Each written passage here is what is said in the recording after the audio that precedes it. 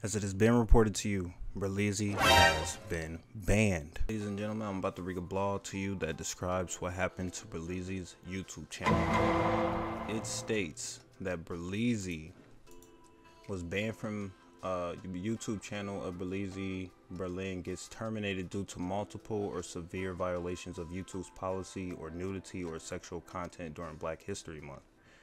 It just says a few hours ago it was reported that Berleezy's YouTube page is gone. According to information, YouTube gave a reason for the termination of Berlin's channel. Now, with that being said, I watched his last episode, and with this last episode, I thought in particular, maybe this may not be right. If you guys watched it, it was in a sex store, and it was showing a whole bunch of, sex toys and things like that. So in my opinion, he told us in the video he didn't mind if he didn't get paid or his video got striked or taken down. He didn't mind if the video, but he was not fooling for the stunt of his whole channel.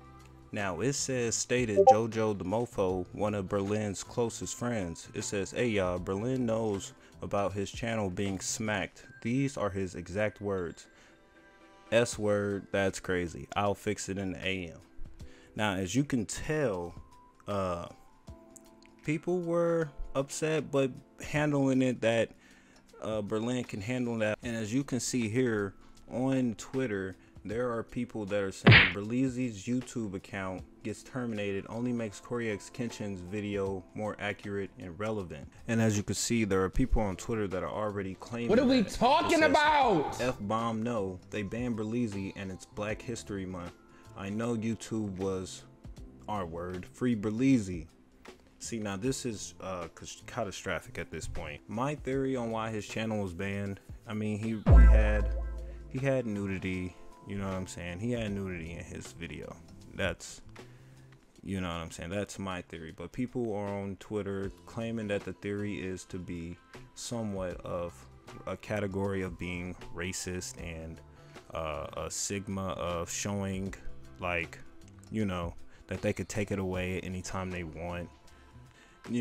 Stay looking at it, or I'll keep you updated one day to see if his channel ever comes back. But at this point, we're looking at a Berleezy with a big no from YouTube at this moment. Me personally, I think he's going to get it back because of the simple fact that he has over 2 million subscribers, and with just 2 million subscribers alone, I know he has a team that he can talk to and get that all squared out and figured away.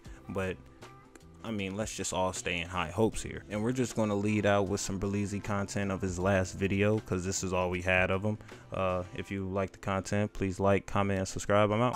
It's Poop Killer and I gotta take a shit. FunnyEazy gang and I'm back with the twist. All you niggas make me really sick.